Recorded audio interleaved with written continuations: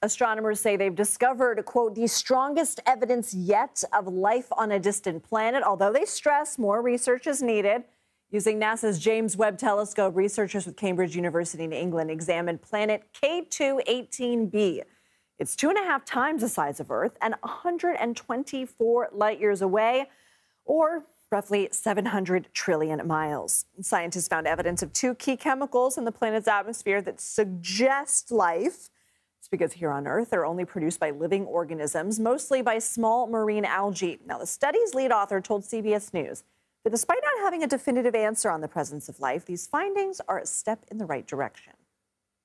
Even the very fact that we are seeing these hints means we now have the technological capability to detect such molecules in these atmospheres, which is, again, a major transformation in our understanding and in our capability to study these potentially habitable worlds.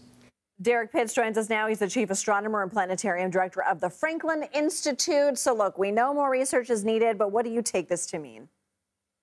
What I take it to mean is that we've taken great steps forward in our ability to detect molecules like this in the atmospheres of distant planets. It tells us that our instrumentation has the resolution to be able to give us what we need to make these kinds of studies. And this is all part and parcel of our desire to want to find out if there's life anywhere else in the universe. So this is a big step forward for the instrumentation and our ability to interpret the data. Are there other possible explanations for the presence of these chemicals other than possible life?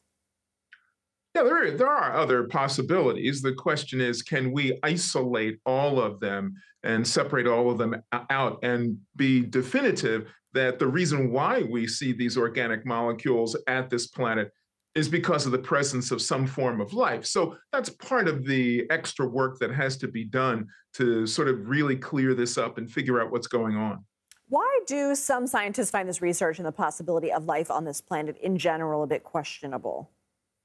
Well, they find it questionable because, right now we're looking at an organic molecule that we know comes from the processes of life on Earth, but we're talking about a very exotic exoplanet that could have an environment that's either molten magma with a very rich hydrogen atmosphere, or it's a very warm liquid water ocean planet with a slight hydrogen atmosphere. So that's a lot of range that has to be determined what kind of planet it really is. So we have to figure that out first. Then we have to determine not exactly, but how much of this chemical is there, and then be able to figure out what the real process is. Remember, we haven't seen any life form there. We're not going to see any life form there for a very long time. So it's a good reason to be skeptical, yet be appreciative of the fact that we've been able to gather this data.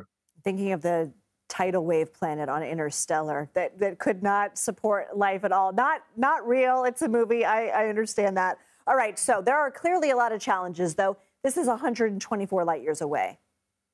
Yes, that's right, 124 light years away. So it's not that far in galactic terms. I mean, it's so much farther than the most closest planet to us. But at the same time, at 120 light years, 124 light years away, we're able to gather this information with a high degree of resolution and accuracy. And that's really a testimony to the instruments that we're using and the brilliant researchers that are devising these instruments that allow us to gather this information. I mean, just imagine, it's a planet 2.5 times the size of Earth at 124 light years away.